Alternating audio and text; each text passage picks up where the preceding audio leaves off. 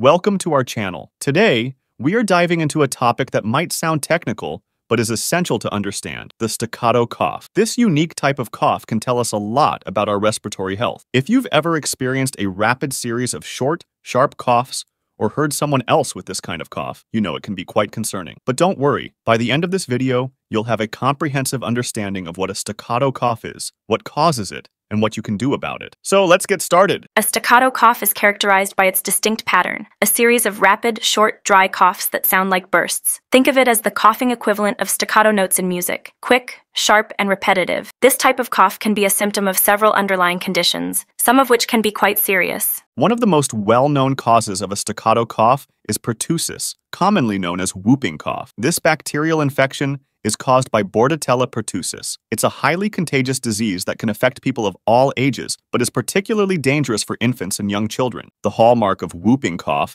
is a series of rapid coughs, followed by a high-pitched whoop sound as the person breathes in. This sound occurs because the coughs are so intense and frequent that they empty the lungs, causing the person to gasp for air. In the early stages, whooping cough can be mistaken for a common cold, with symptoms like a runny nose, mild fever, and mild cough. However, as the disease progresses, the cough becomes more severe, leading to the characteristic staccato pattern. Let's take a closer look at a case study. Meet Sarah, a 4-year-old who initially showed signs of a common cold. Her parents noticed she had a runny nose and a slight cough. However, within a week, Sarah's cough became more pronounced and severe. She experienced coughing fits that were so intense, she struggled to breathe and made a whooping sound as she inhaled. Alarmed, her parents took her to the pediatrician, where she was diagnosed with whooping cough. Whooping cough can be particularly dangerous for young children because it can lead to complications like pneumonia, seizures, and even brain damage. Thankfully, with prompt medical treatment, Sarah received the care she needed and made a full recovery. Another cause of staccato cough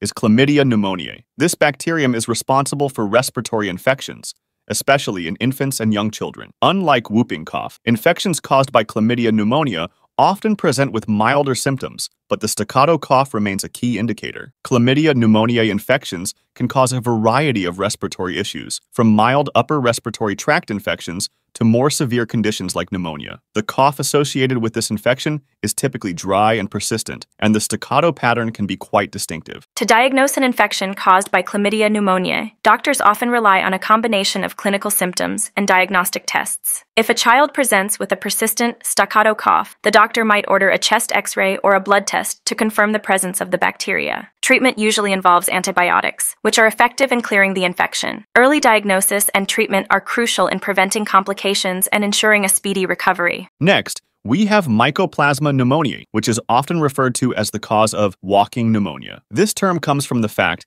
that people with Mycoplasma pneumoniae infections often feel well enough to continue with their daily activities, even though they have pneumonia. The staccato cough associated with Mycoplasma pneumoniae is typically dry and hacking. It can persist for weeks, and while the infection itself is usually mild, it can sometimes lead to more serious complications, especially in older adults or those with weakened immune systems. Diagnosis is similar to other respiratory infections, involving a combination of symptom evaluation, physical examination, and diagnostic tests such as chest X-rays or blood tests. Treatment typically includes antibiotics, and most people recover fully with proper care. Bronchiolitis is another condition that can cause a staccato cough. This is a common viral infection that affects the small airways in the lungs, known as bronchioles. It's most commonly seen in infants and young children, particularly during the winter months. The most common cause of bronchiolitis is the respiratory syncytial virus, RSV. The infection leads to inflammation and congestion in the small airways, causing symptoms like a runny nose,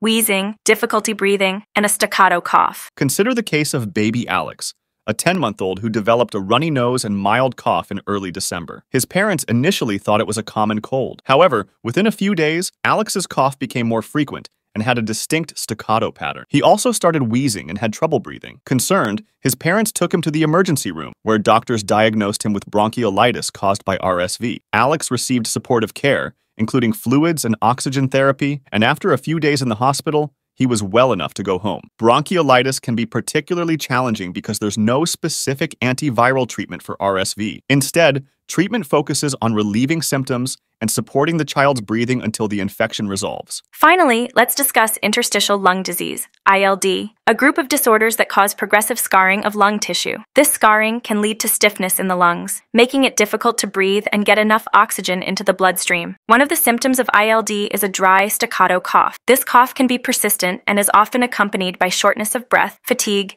and unexplained weight loss. The exact cause of ILD can be difficult to determine, as it can result from various factors, including autoimmune diseases, exposure to harmful substances, and certain medications. Diagnosing ILD involves a combination of a thorough medical history, physical examination, and various tests, including pulmonary function tests, high-resolution CT scans, and sometimes lung biopsies. While there is no cure for ILD, treatments aim to manage symptoms and slow the progression of the disease. These treatments may include medications to reduce inflammation and fibrosis, oxygen therapy, and in severe cases, lung transplantation. In conclusion, a staccato cough can be a symptom of various underlying conditions, ranging from bacterial infections like whooping cough to viral infections like bronchiolitis, and even chronic conditions like interstitial lung disease. If you or someone you know is experiencing a staccato cough, especially if it is persistent or accompanied by other symptoms such as difficulty breathing, fever, or fatigue, it's important to seek medical attention promptly. Early diagnosis and treatment are crucial in managing these conditions and preventing complications. Remember, your health is your most valuable asset, so don't hesitate to reach out to a healthcare professional if you have concerns. Thank you for watching. We hope you found this video informative and helpful. If you did, please give it a thumbs up and share it with your friends and family. Don't forget to subscribe to our channel for more health-related content and hit the notification bell so you never miss an update. If you have any questions or personal experiences related to staccato coughs, please leave a comment below. We'd love to hear from you. Stay healthy and take care.